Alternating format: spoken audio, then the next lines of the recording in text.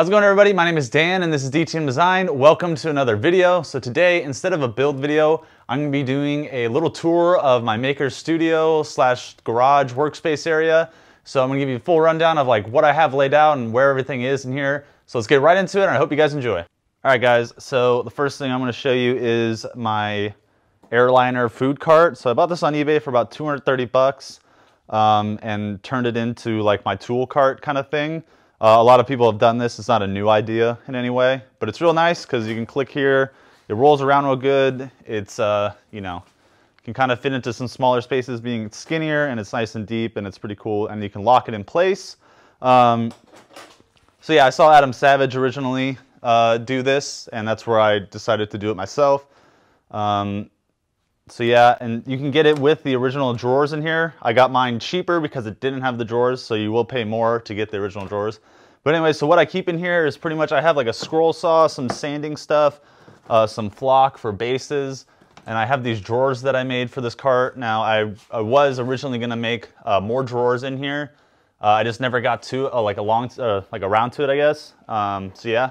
Anyways, in this drawer, make sure you can see. So I have strings, chains, like little miniature milk carton things that I've made a long time ago, bits for a Dremel, pens for like fake graffiti, flock, all the kind of stuff to add the nice little detail to some of the mocks and builds I do. You know, you got your weathering pastels, your green stuff, epoxy, sculpting kind of putty right there, Sculpty putty down there, special little brass clamps that I use every once in a while. So yeah, all that kind of stuff sits in there. So it's kind of nice to have it all in one area. And then I have all my airbrush paints in this skinnier drawer up here. So it's real nice because I can take this whole thing out and move it wherever I want to around my studio, and they're all in the one thing, and then it can just come and slide right back in. When I first got this thing, this tray pops out. And so I kind of put some like fake leather black material that I had on here just because it was like leftover. So kind of like a finishing thing or stuff. Maybe I don't want to get scratched. I'll set down on this. I've never used it, but it's there just to add some features to it.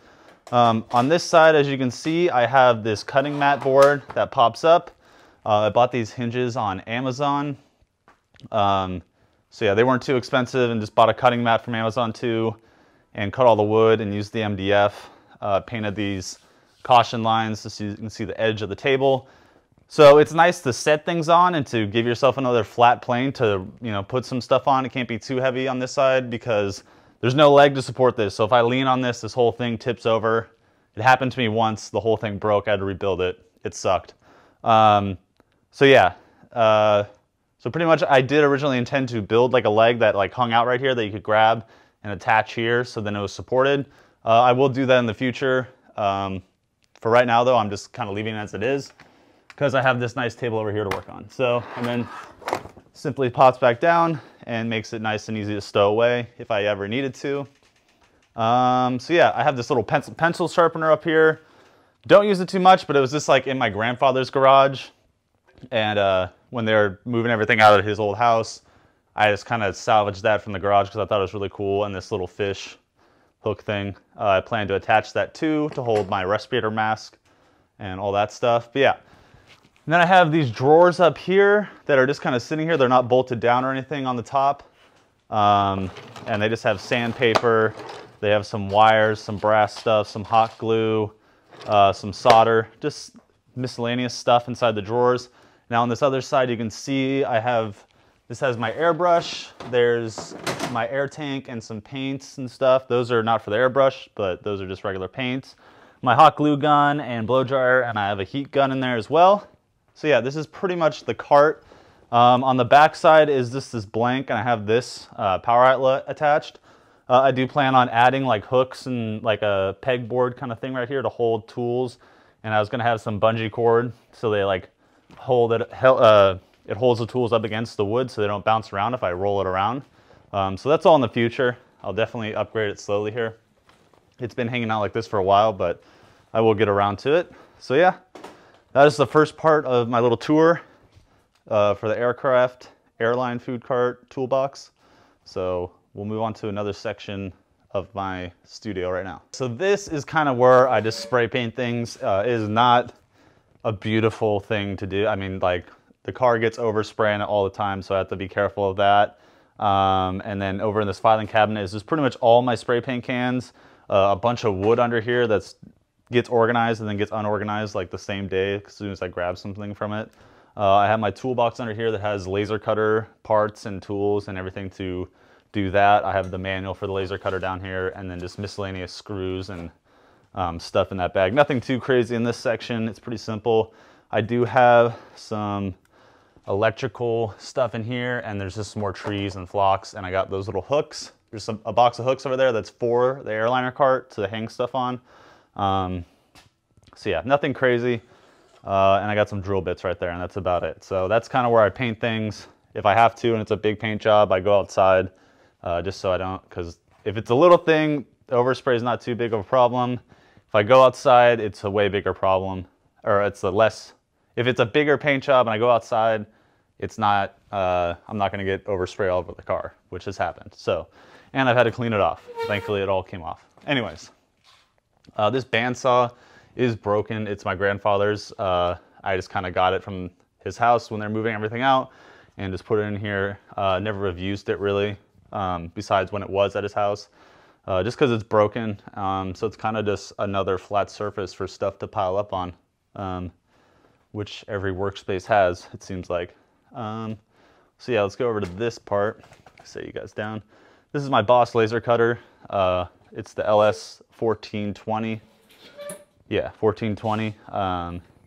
So yeah, this has, it was quite expensive. I opened up a credit card with 18 months of no interest, so I could easily pay it off and also not pay any extra, but also not have to, you know, have all the money right up in front. And then, you know, just made sure I paid it off in time so I didn't get any interest on it. You want to do that to keep your credit score nice, so yeah, do that. Anyways, yeah, so I use that to cut a whole bunch of stuff, laser cut, you know, do all the buildings and walls and bases and all that kind of stuff. I have this bucket for distilled water that cools the laser tube that's in the back. I have my Michelin Man sitting right there. I don't know, I just like Michelin Men, so I have a bunch of those hanging around. So yeah, let's move on to the next section, which is my main table, but we'll transition to a new video. All right, everybody, so this is my main table. You see it in all my videos all the time. So in this drawer, I have a bunch of just materials, plastic, card, and all that stuff. I used to have a different organization system, but there was recently some like water flooded, and it kind of fucked up a bunch of stuff in here. So I had to toss a bunch of it and just kept what I really, really needed, which is good, helped me clean house. Here's my cutting mat that is disgusting and covered in a bunch of stuff. I have some projects over here. And yeah, so this is kind of where I mainly work a lot. I have storage under here. This cabinet has a bunch of glues and epoxies, fabric and a scale, gloves, just a bunch of things, acetone. And then over there we have my materials like wood. There's some foam in there, some acrylics, kind of miscellaneous things, MDF, plywood, birchwood, all that kind of stuff. Let me give you guys a closer look here. Okay, so yeah, that's pretty much my layout. Nothing too fancy. Got a pegboard, obviously, and all that. I have some miscellaneous signage and things that I just enjoy looking at that I have up there. Some of it was purchased, some of it was obtained. That's all I'll say. And so yeah, then I have all my DVDs and everything right here. I do have a screen and a projector over there to watch all this stuff if I want to. Haven't turned it on in a while just because it's kind of a hassle, but I can just like set up my computer right here and have a better view anyways. But it's cool to have if I ever go anywhere else. This box has a bunch of just bits in it and stuff like that, and there's like mold making material in there. Down here is my cabinet, like I was saying earlier, and so as you can see, it has a bunch of fabric, scales, some foam stuff, gloves. I have Super 77, wood glue, resin. This is all my LEDs and switches and power supplies, and I have acetone and all that kind of stuff back there. And this cabinet is magnetized, so and it rolls around, so everything's mobile for the most part. Same with the laser cutter. So yeah, that's pretty much my whole studio. I got a project that's been going on for a while hanging out right there. And then here's my little case of just cool knickknacks and things that I've that I've just kind of like from my childhood and all that kind of stuff. I just find cool. So if you want a more detailed video on all that stuff, let me know. I'll go through everything in there. As you can see, there's Michelin Man, like I said. Fan of Michelin Man. Just a cool character logo thing. So yeah, that was pretty much my maker's studio. There's my tripod. So yeah, that's pretty much where I work all the time. Now the thing is, the reason I made this video and gave this tour of my space is for one reason, and I'll tell you right now. All right, everybody, so the reason I made this tour was because I will be moving from this location. I'll be moving to the East Coast. I live on the West Coast now. I'll be moving to the East Coast and into just an apartment, like a smaller space.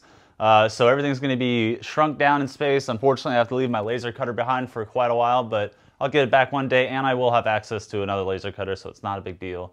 But yeah, so I'll be moving and all this stuff will be coming with me, and I'll have a new setup. I'll do a video on my brand new little working area or space that I have once I'm done with it.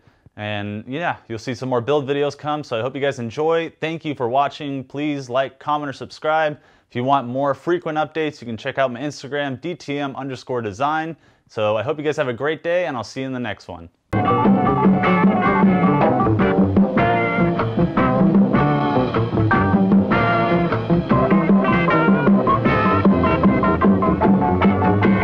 All right, if you stuck around past the outro, you get the secret tour of my office space as well, not just my work studio. So this kind of counts as part of my work studio.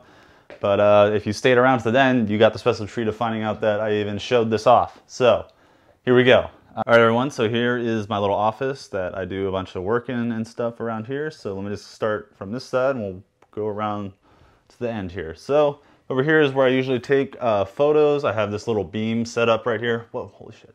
I have this little beam set up right here, and I kind of put either the black background or the white background up, depending on what I feel like shooting for those photos. I have this weird, crazy clown boxing match painting that I found at a thrift store. And I thought it was really cool, so I just bought it, and now it lives right there. Some people say it looks crazy, and it kind of does, but whatever. I have this Topo Chico chair that I have made that's on swivels. I had a coworker weld this. This was given to me, which was a stool before I made it into this stool. It was a shittier stool and it fell apart. And then my brother gave it to me. So then I repainted it. Like I said, friend welded it. And then my girlfriend actually tufted this Topo Chico rug cushion on top, and I glued it on there. So that was really cool. You can check out a reel of that on my Instagram if you want, DTM_design. Anyways, so yeah, this is the table that all the models would sit on when I shoot them. And here are the lights I use, Interfit, if you want to get some of your own. I have two of them. One of them's out in the garage to do the intros and outros. Sometimes I bring them in and use them together. Over here is just a shelf with some books that I like or just have. Got an old Japanese Star Wars poster, No Country for Old Men, my favorite movie. World War II book, because this is cool. History of graphic design. These crazy illustrations this guy did, logos and trademarks, silkscreen basics, you know, prosthetics, you know, making masks and props and all that kind of stuff, kind of books, concept ideas. And here's a photo of my bike that I thought was really cool, so I had it printed out. Never got a frame for it, sadly, but this hangs out until I do. Some more prints that just kind of hanging out on the wall here to give the office a vibe. This old Star Wars poster. And then Pool Hall Junkies, one of my favorite movies. Yeah, so just kind of things to hang out and around. I have camera stuff here, lights and tripod stuff in there, 3D printing, vinyl, decals, just things that are just hanging out like cardstock stuff. Now, since you waited to the end, I bought this. I bought it off OfferUp. I didn't go to Disneyland. I didn't want to go to Disneyland just to buy this, so I bought it from a guy on OfferUp. It's from the Rebels show. It's Chopper is his name, and what I'm going to be doing is just repainting him, giving him like more detail, like putting wires. Jeez, the reflection is so bad. Putting real wires and stuff there, and just replacing things, and just making it look more real, and just making him cooler. So that's just hanging out there for now. I haven't got around to that. So there's a little sneak preview of a video that may be coming out in the near future here. I have my Ender 3 printer. I have stuff for packaging up stuff, headphones, scissors, miscellaneous pens, rulers, I forget what the name of that is, rubber roller. Here's my computer, and then I have my microphone, miscellaneous objects. This is my vinyl plotter, so this is how I cut stickers and stencils and all that kind of stuff. I have some calipers in there, and my laptop over here for mobility computer use. This is usually used for the laser cutter and all that stuff. And then right here, I have my Anycubic with, this is my SLA printer, so a bath of resin, the tray goes down, slowly builds up the model, comes out, drips all the resin off, you clean it, you cure it, smoother print, cooler for smaller fine details that you can't do on a PLA printer like that over there. And then yeah, so then these are just boxes and resin that are hanging out. There's nothing in the boxes, just in case I ship something. Now, again, here you go, getting a sneak preview of some builds that are coming in the future. Thanks for waiting to the end here. So you've already seen this build of this giant Lego guy, and he was fun, he was cool. He was a little inaccurate once I looked at him, the real figure and stuff, and so then I went and purchased a file that was way more accurate, and now I have a whole little army of giant Lego things being built. So yeah, this one, let's give you a rundown of who we're doing here. This is going to be Darth Maul. I have his lightsaber right here. So yeah, that's going to be Darth Maul. Then we have this guy right here, and we have short legs. So if you want to guess, it's going to be a Jawa. And then I also printed out a body for a C-3PO, and I'm going to be doing the chrome C-3PO from Phantom Menace. Not C-3PO, but the style of droid he is. I don't 100% sure what it's called again, but you get my point. So yeah, I have all these parts, and then I do have the infamous Jar Jar Binks head right here printed out. He has no body or anything yet, but I'll get around to printing that. I have all these to make first, and then yeah, that's pretty much it. If you want to see, like, here's the acrylic I'll be using for the lightsaber. So yeah, I'm trying to make it pretty accurate and close to the real Legos. I've seen some people building some large Lego people recently, and you know, I just, not to be cocky, but I think I could do a lot better, and I am going to do it better. So yeah, this is a future project. Hope you guys will enjoy seeing that in the future.